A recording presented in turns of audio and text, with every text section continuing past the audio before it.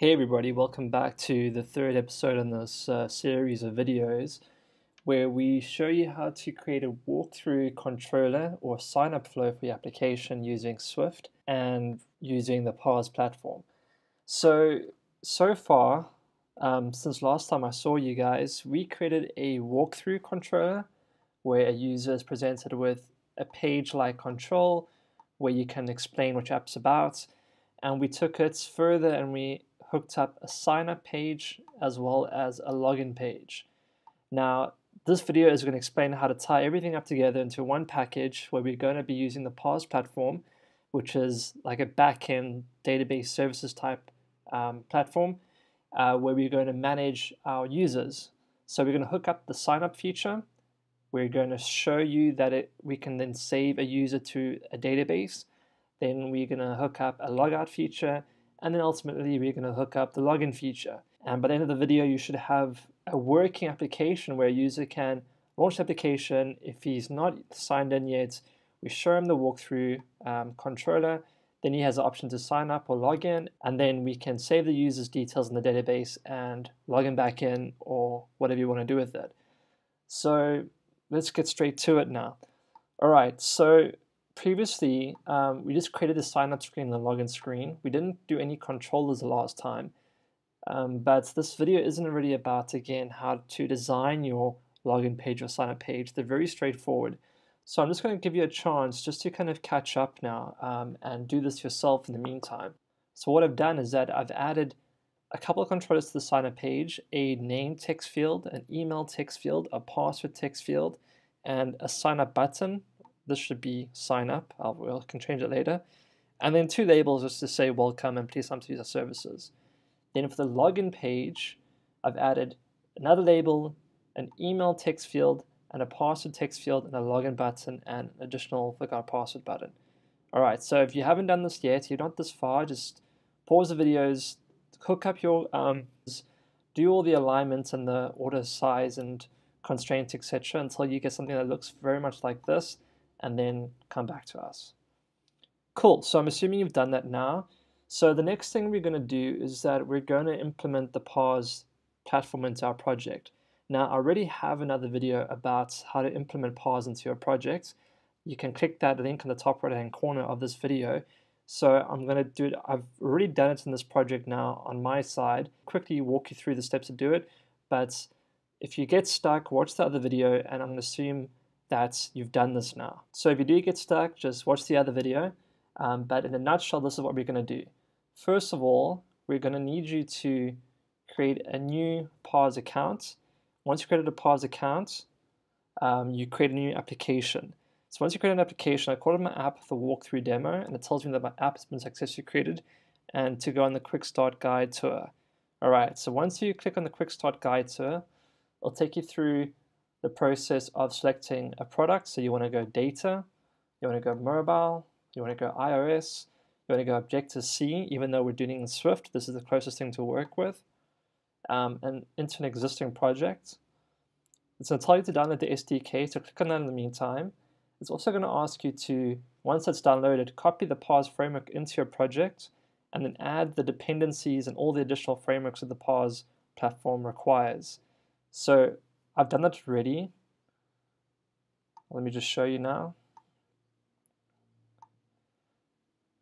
So I've imported the Parse framework over here, and I've already done and added the extra frameworks that they require. What you also need to do is then create a bridging header file, because the Parse framework and all other frameworks are an Objective-C code, so you need another bridging file. Watch the video if you don't know how to do that. It's very easy to do. In the bridging file, we've added or imported the Parse framework files into our project. Okay, and then lastly, you need to add the Parse code into your app delegate file just to kind of like initialize it into your application. So this is the Swift code. Again, all these instructions are on the other video, but this is the Swift code that you use in your Swift project to initialize Parse into your application. All right, so once we've done that, and I'm assuming that you've up to this point right now, we're going to start hooking things up. So now that you've set up Parse into your project, everything's hooked up and you have all the frameworks, etc., What we're going to do now is go to our main view controller page. And now this main view controller page is the page where the user lands when he opens the application for the first time. So remember, this is where we have the show walkthrough button, and you press the button to go to the walkthrough. We're not going to have a button anymore. We're going to have a conditional logic to check to see whether there is a user signed in. If there's no signed in user, we're going to push them through to the walkthrough page. If there is a signed in user, then we don't show the walkthrough page. Okay, so what we want to do then, to add the logic, we need to work in the viewDidAppear method. So I don't see my viewDidAppear method in currently, so let's just type viewDidAppear, and you'll see that the autocomplete shows that method already. So just press enter. Now what we want to do is that we want to see whether a user is currently signed in. Now the Parse framework has a user object already built into it. A lot of the heavy work's been done for you. So what you're going to do, and just follow along here, is basically we're going to say pf user, pf being the Parse framework user, if there is a current user.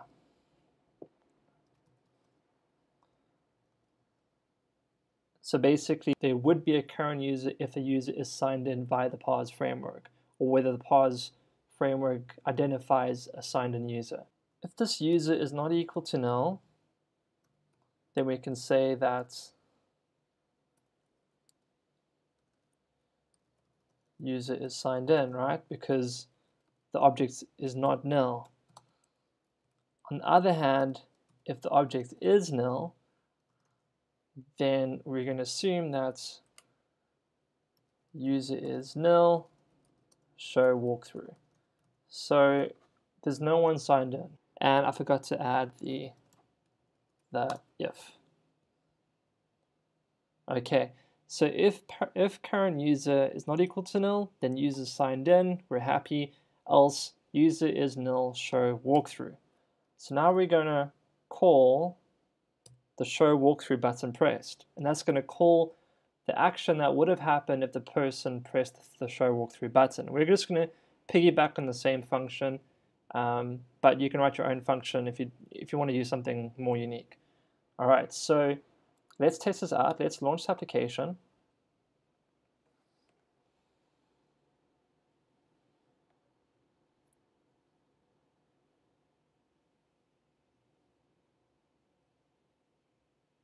All right, there you go. So if we look into our console, we see that user is null, show walkthrough, and then the function show walkthrough button is pressed.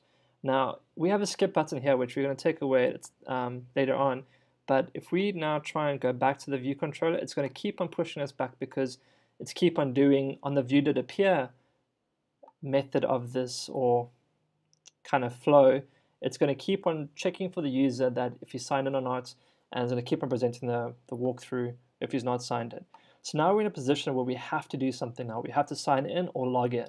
So we're going to do that right now. So let's now go to our storyboard. Let's go to our system editor just so we can work on two files at the same time. Let's go to our sign up view controller scene. Cool. And let's make sure that we're working on the sign up view controller file as well. It's sometimes tricky to find the file. Oh, get to it. Here we go, sign up view controller. Okay, so now what we want to do is we want to now hook up the fields and the buttons to the file here. So we're going to right click and drag the name text field as a normal outlet. Let's give it some space. We're going to add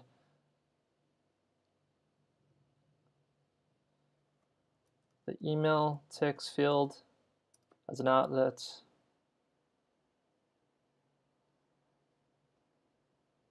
And I don't know why Xcode does that. It does it quite a lot. Some bugginess, I'm assuming. Okay, let's try and get our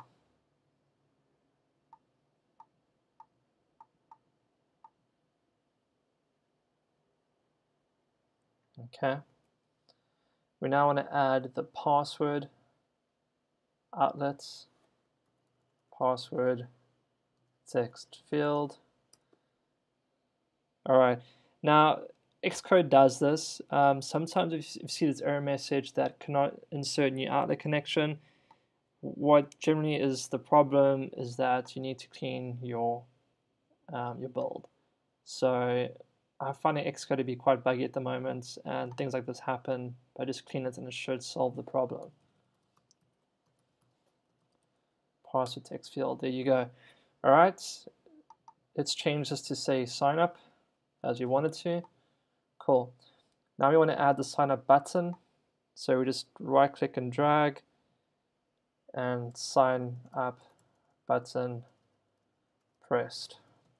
And remember, this is an action and we don't need to pass in any arguments. Connect. And again, as we like to do, we want to add a print line statement just saying that the sign up button has been pressed and calling the function. All right. So now what we want to do is we want to add the logic now on the sign up button. All right, so now we want to add the logic behind the sign up button. So let's now go and leave Assistant Editor. Let's go to our sign up view controller. We're done with the storyboard for now. So I'm going to actually add in the logic. I've prepared the code for you already. I'm just going to paste it into it, and I'm just going to walk you through. It looks like a lot of code, but a lot of it's just kind of like validating whether the fields are, whether they're not empty or not. Okay, so I'm pasting the code in here, and don't worry, I'm going to make this code available to use. Okay, so what's happening here? So sign up button is going to get pressed. Okay, I've gone ahead and I've done some validation checking to see if name text field is not equal to an empty string, if email field is not equal to an empty string, and if parser field is not equal to an empty string, then we're going to do the sign up. All right. Else, if any of these are empty, then I'm going to show an alert just to say that, you know, for instance, no password was provided. Show alert saying please enter valid password, try again, and then you can add a button and handle any logic for that. So I've added one alert here for you, and then what you can do is you can just copy this alert and just put it into these other ones over here. You know, I like just to make it a little bit more robust. You know, a little bit more user-friendly if the user doesn't provide a password or an email or a name and you want to capture all that information. You know, you definitely want to capture the email and the password, because in Parse we're going to use that as our username and password field, actually our login credentials, so that's very important. But otherwise, yeah, the name is optional, but we're going to capture that anyways right now. So what we're mainly focused about is this stuff over here, this piece of code right over here. This is where we actually save the user. So you'll see now that we create a new variable of user. He's a PF user, and as we mentioned before, this is our user objects in the Parse framework. Parse, it has a couple of already kind of built-in parameters or properties to the user. For instance, password, username, and email. These are things which you can directly access from the user object. And then, but you can still add and associate additional properties to the user. And we do that by just putting into square brackets and the name of the property. So for instance, name isn't a standard property of the user object. So you're going to create one called name, and we're going to make it the text of the name text field. We're going to associate the password of the user with whatever's in the password text field. The username, remember what I said is that we're going to use the email text field as the username, and then we're going to capture the email, which will also be the email text field. So the reason why we're using email twice here, for the login screen, I don't want to use usernames, like literally like their name or some weird random string of characters as a login credential. I want to make it easier and just use an email because the email is unique enough. So Parse uses the username and email as login credentials. I'm going to pass, the username and the password as login credentials. So I'm going to pass in the email to both the username as well as the email property. And then as far as sign up goes, we're just going to ask for the password and their email, which will be our username in our database. Okay, so that's why you see it's duplicated here. It's purely for the reason that I want to use the email text field or the email string as the username to access their account. That's why.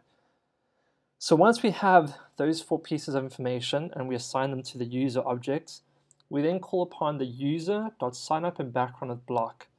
Now this is going to call this and it's going to start saving the user into our database. Then there's a if-else condition.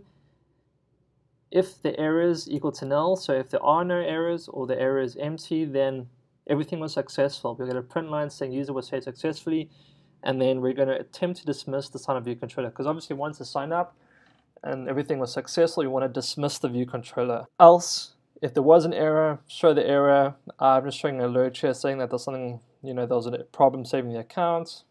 Try again, whatever. So, and again, the sign up back button presses the same function or the same delegate we're using over here. So it dismisses the sign up view controller. So that is our sign up process. It's pretty straightforward. So we can test that by launching the application. Okay.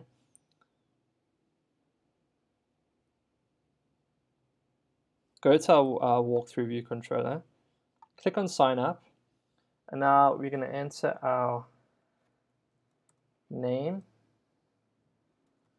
willie@wonka.com, and our password. Alright, so this is what we didn't do. Our password now, it's a plain text field. What we want to do is actually make that a password field. So you can do that by going back to the storyboard,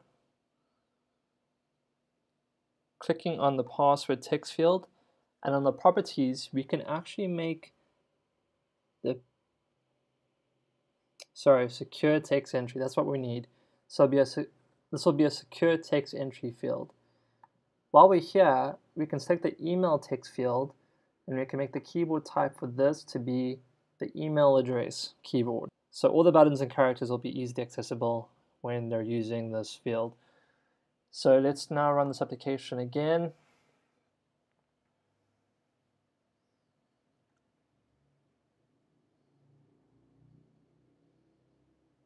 Okay, sign up, Simon, willie@wonka.candy, password, our super secret password. Alright, sign up. So now you'll see that first of all our sign up view controller was dismissed, which is a good thing, and because it means that everything was successful. We can look into our console here. We can see that the user was saved successfully with the email Willy Wonka, name Simon, username @willywonka.candy, and the sign up view controller was then dismissed. Okay, so now that was pretty great. If we now go back to our Parse database now, so once you sign into Parse and you're using the application, click on the core option in the menu. This will show you your core data. And you'll see now that we have one user in our user class, and there you go, username willie@wonka.candy.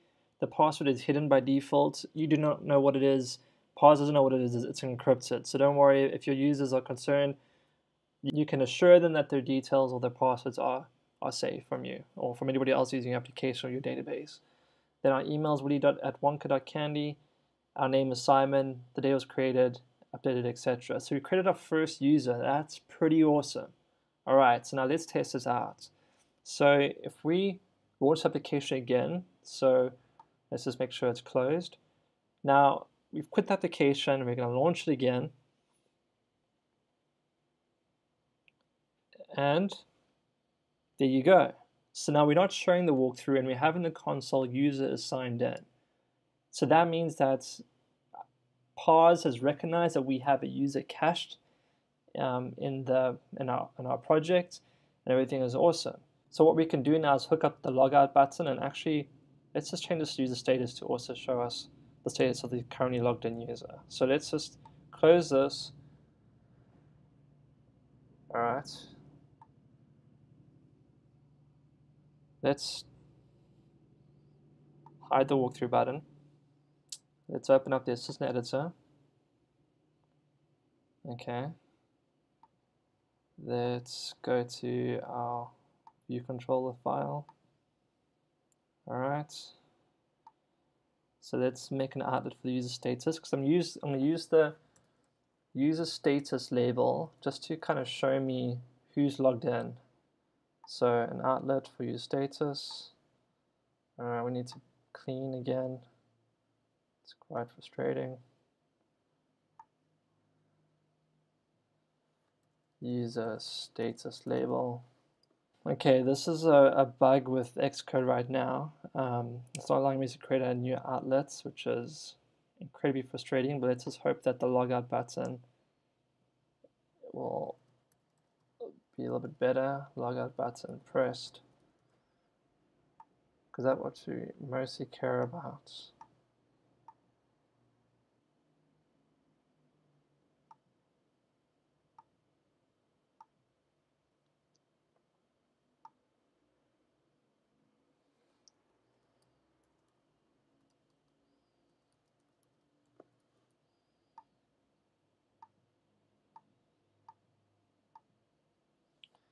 Okay, so we just need to clean and build our project again, and that solved that issue. So to add the user status label again,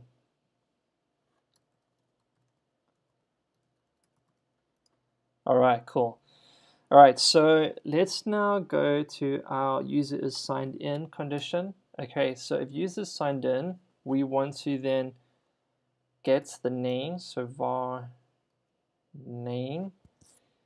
I'll just say email address for now. Var email is equal to the pf user.currentuser.email. So remember, email is a default property to the user object, so we can easily grab that from the signed in user. Then we want to say the user status label dot text is equal to user is signed in, new line, and then we can just say email. So we can see the email of the currently signed in user. That's what we want to see. All right, so now for the logout. Now the logout is pretty easy. It's a very quick line of code. So what you want to do is paste in the following code. All right, so we're going to print line logging user out, call the pfuser.logout function, and then basically we're assigning a variable current user to equal the pfuser current user, which is going to be null anyways. All right, so the logout code I got you, as well as the sign-in code, it's all available in the Parse documentation. You just got to hunt around for a bit, but this is where I'm getting it from. You can follow their documentation too if you'd like to. Okay, so now we have a logout and we have a sign in. So now let's launch the application again and see what happens. Okay, so we can see that user is signed in and the user is willie@wonka.candy, the current email address of the signed in user. Let's tap on the logout and it says that logging user out, user's logged out. If we had to relaunch application, now you can add a condition to reshow the walkthrough now, which maybe might not be such a bad idea. We launch the application again and we're seeing the walk-in screen again, and because there's no user currently logged in. So now we want to actually log the user in now with the current credentials we have. So let's now close the application. Let's also, after logging out, let's call the show walkthrough button pressed again. So logout button's pressed, we log the user out, we then show the walkthrough. So it kind of continues the cycle again. So now we want to go to our login view controller. Okay, we want to open up this as an editor. Go to the storyboard. And we need to find the login. Okay, cool. Now what we want to do is we want to add two outlets. Email text field. Again, we're getting this problem, and let's just try and clean and build. I'm not sure what the problem is with Xcode, why it does this. If you guys know of any reason maybe, please let me know. Otherwise, I just gotta live through it for now. So let's add the email outlet again. Email text field.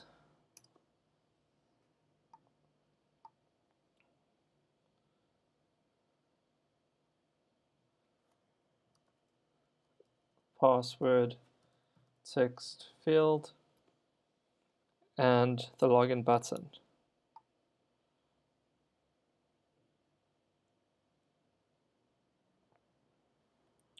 Login button pressed. And again, it's an action. Never forget to put buttons to be actions. Connect. And our habits of adding a print line statement with every function that can and will be called. Okay, so we can now get rid of this as an editor and go to our code here. Alright, I'm going to copy and paste the login code again, and I'll walk you through it.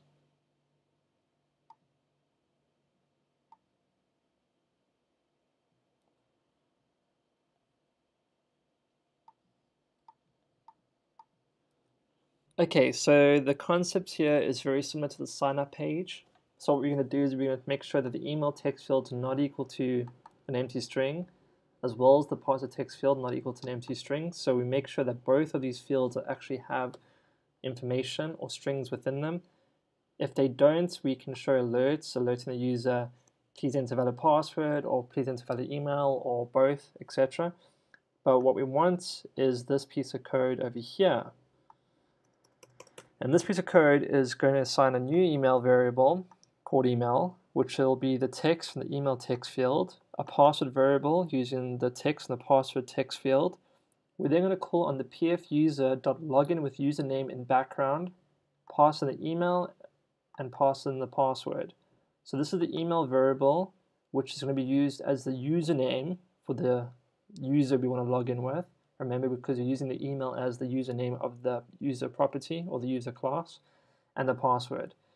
Then we're going to call in, it's going to do its magic, and it's going to then, if user is not equal to nil after the login, so there is a user, it's not nil, then we're going to say login success, attempting to close login screen. We're going to attempt to dismiss the login view controller.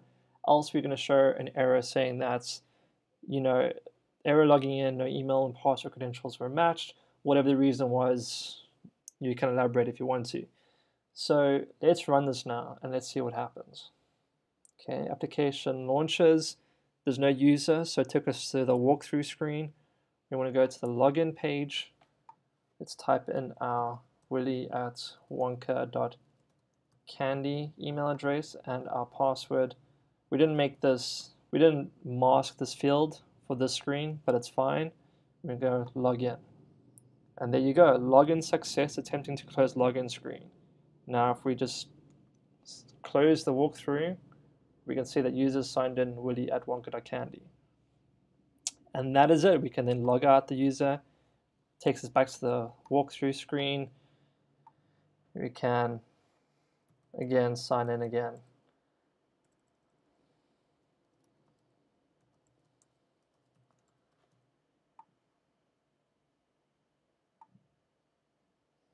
And there you have it. You have a working project application which on launch checks to see whether a user is currently signed in. If the user is not signed in, we show him a nice walkthrough where you can show pictures and explain what your application is about. Give the user an option to either sign up for a new account, or if he has an account, you can log in with his account.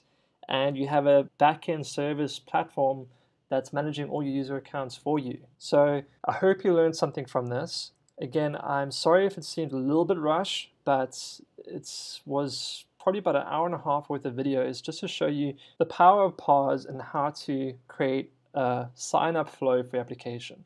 The reason why I kept it a little bit bare bones, I didn't do anything fancy, was because I wanted to show you and give you the skill to create a flow, not necessarily how to make it fancy. I'm sure you guys have got creative minds out there, and you can, use what you've learned here and kind of expand upon it and take it further. But this should give you enough to kind of build a prototype application where you can create a user and manage user accounts, etc. You'll see also that there was a button I put here called Forgot Password. Password does offer a password recovery system as well. All of that's in the documentation. All of that is explained on their websites and how to do that. It's also very straightforward. You just call the forgot password method on the email address, and it emails the person to reset the password, etc. Pretty straightforward and just as simple as signing in and logging into a user. So I'll let you go and investigate that a little bit more. But thank you again for watching. I hope these videos proved helpful to you. If you have any questions, please shoot a comment down below. It would be awesome if you could subscribe. It tells me that you want to see more of these videos. I'm currently working in Parse at the moment, so I'm wanting to make videos as I'm learning the application too, because the documentation's not that great, and so I kind of want to share the knowledge I'm learning. And you guys are subscribing or commenting, then at least I know that's it's for a good cause. But I'll probably do them anyways, just in case. So thanks again, and I'll see you next time. Cheers. Bye.